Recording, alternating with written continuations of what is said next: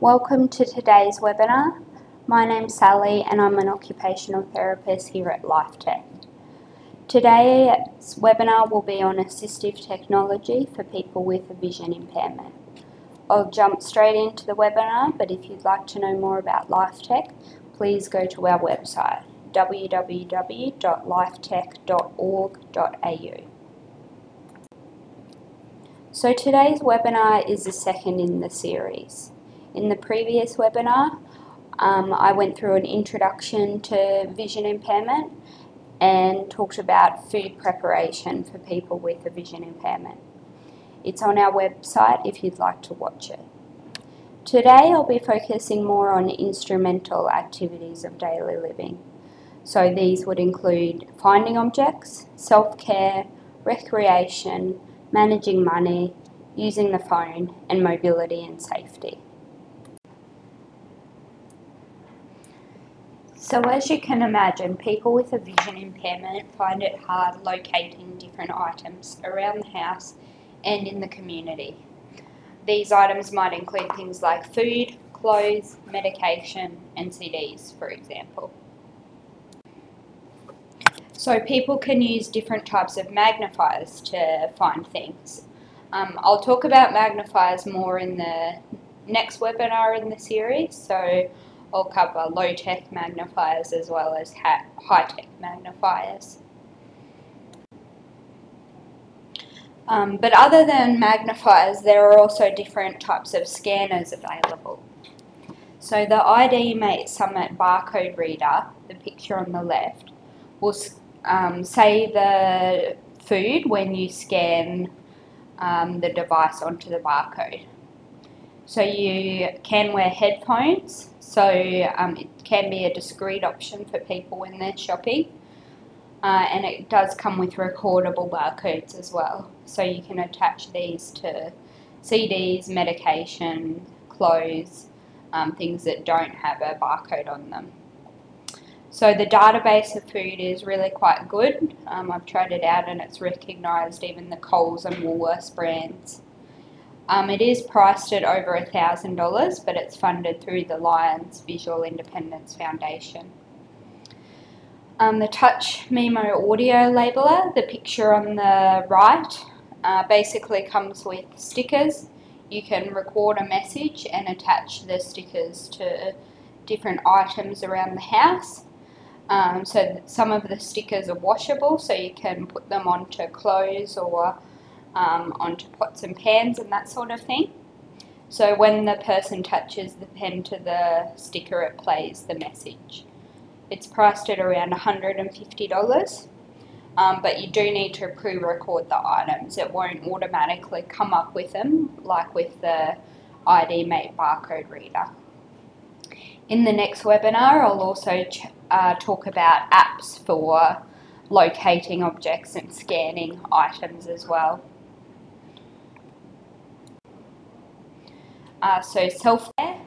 Basically, people can use colour detectors and scan the colour detector onto an outfit, for example, and then it will say, give a basic description of the colour, so very light blue, for example. You can also get apps that are colour detectors, which I'll talk about next time as well. Elastic shoelaces, the picture on the right. Basically, the person can avoid doing up shoelaces. They can slip their shoes on instead.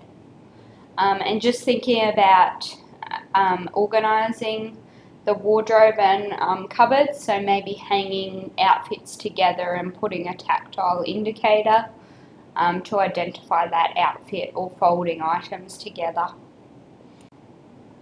Self-care, so for in the bathroom, a colour contrasted toilet seat. You can imagine that for a person with a vision impairment, all the white makes everything blend into one. For men who need to lift up the toilet seat to urinate, you could put contrasted tape around the top of the toilet so that they can see it more clearly. For monitoring vital signs, there's lots of different talking devices So talking blood glucose monitors, talking scales, talking blood pressure monitors, for example. Different types of magnifiers. So I really like the magnifying mirrors. You can get these from places like the Shaver Shop. Vision Australia has a nice one, and they've got light built into them as well. So recreation. For watching TV, a lot of people find the Max TV glasses work really well for them. Quantum and Vision Australia sell these. They magnify up to 2.1 times, and the person can focus each eye individually. Plus, you know, the simple strategy of sitting closer to the TV as well. Jumbo TV remotes. So the person could choose one that just has the really important buttons and is more simple. The Tech Pal remote, the picture in the middle, or they could look for a universal remote where they can use the DVD player, Foxtel, choose channels using the numbers, for example.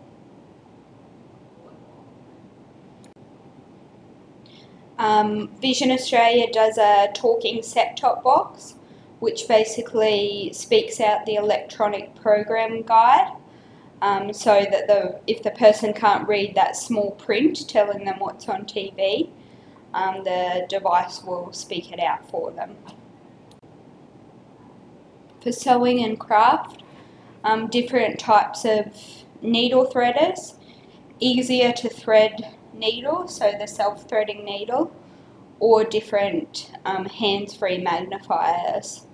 So there's a version of the Max TV glasses for detailed work rather than distance viewing. So the Max Detail glasses, Vision Australia sells them as well.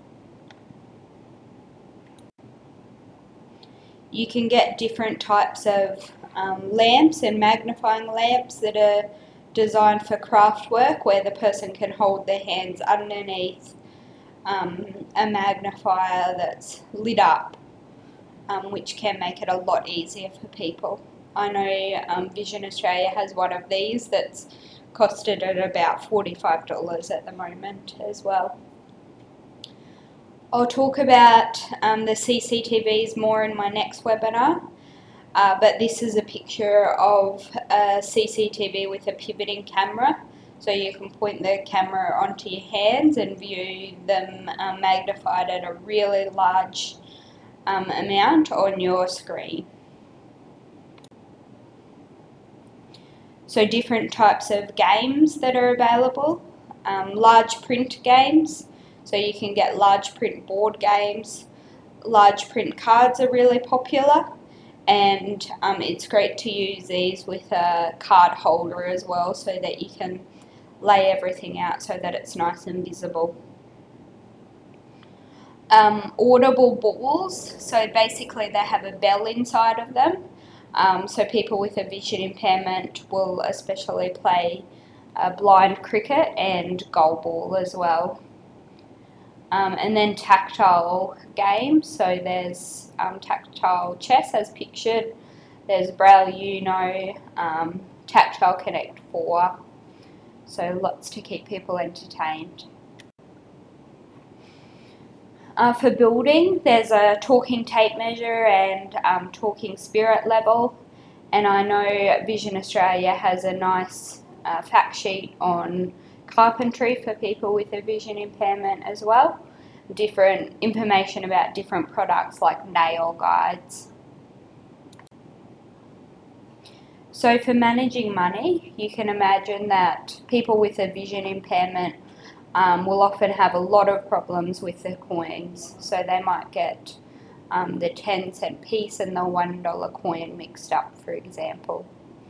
So I guess just emphasising organising money before the person leaves the house.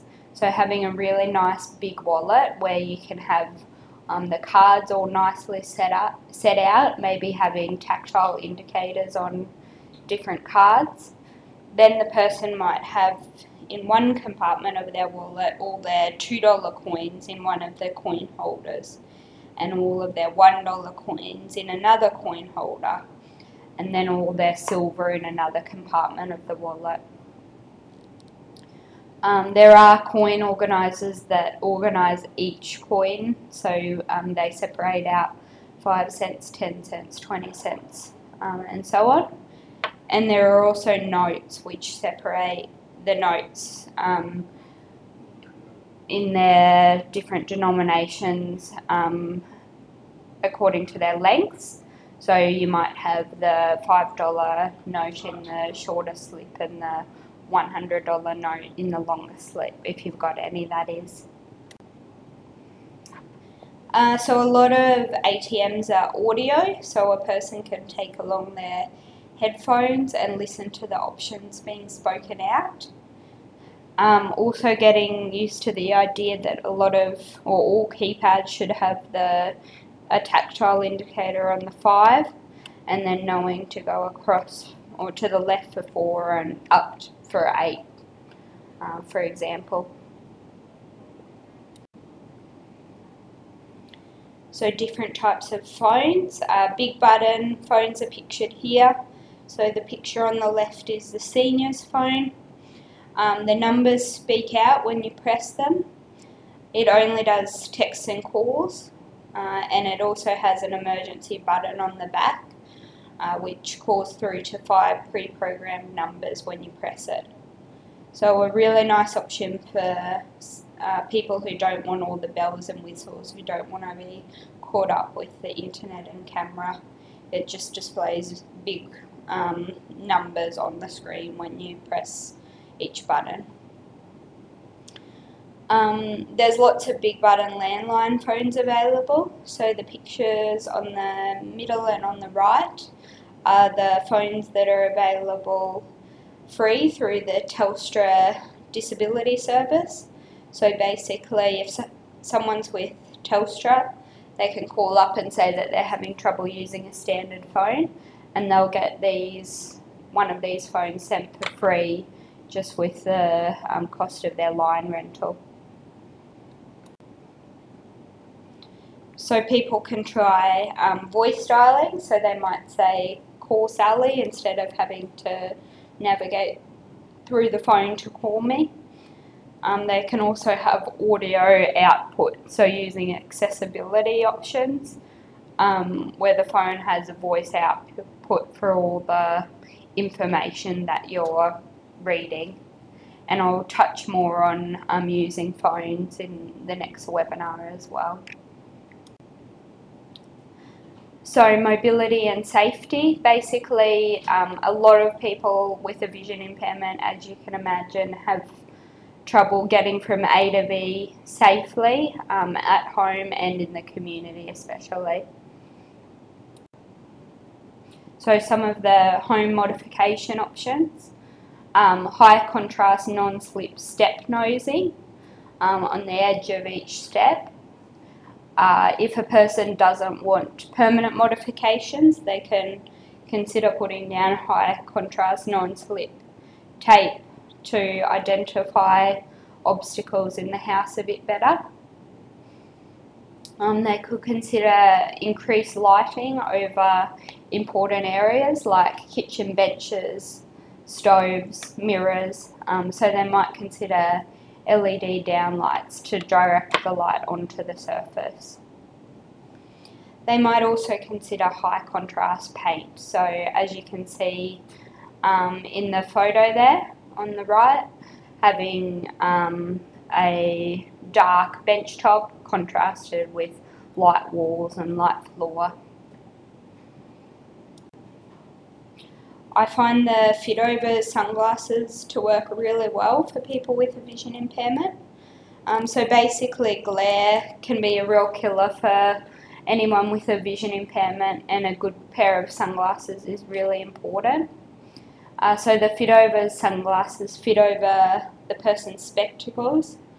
They block out glare from the side as well as from above, and you can choose different frames and lenses. So the orange lenses are nice because they block out glare, but they don't cut out the amount of light. So a lot of people with a vision impairment will put on a standard pair of sunglasses and find that everything gets really dark, whereas with the orange lenses everything can still be nice and bright for the person. So there's different types of canes available to help with mobility. So the support cane is like a walking stick, but it's white with a red tip. So basically it provides the support of a walking stick, but also identifies the person as being vision impaired. The ID cane just identifies someone as being vision impaired, and the long cane is used for identification, but also as for protection and information about the ground surface. So the person would arc it out in front to tell them about what's on the ground in front of them. So you can refer to guide dogs or Vision Australia if your client is having trouble with mobility and you think they might need one of these types of canes potentially. There are also electronic mobility aids which are used to provide additional information on top of the canes that we've just talked about. So there's GPS options which talk out a route for people, as well as tell them what's around them in their environment. There's also apps available that do this as well, which I'll touch on in the next webinar. The Ultra Cane and the Mini Guide basically have beams which come out the front, and they will tell the person when there's something right in front of them.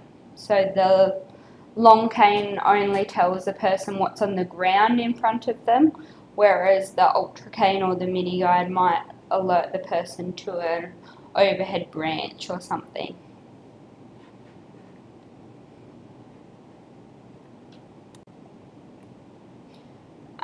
So Guide Dogs Queensland and Vision Australia can provide some funding for electronic mobility aids, as well as the KT scheme, the Community Aids and Equipment Assistive Technology Initiative. So thank you for spending this time with me today.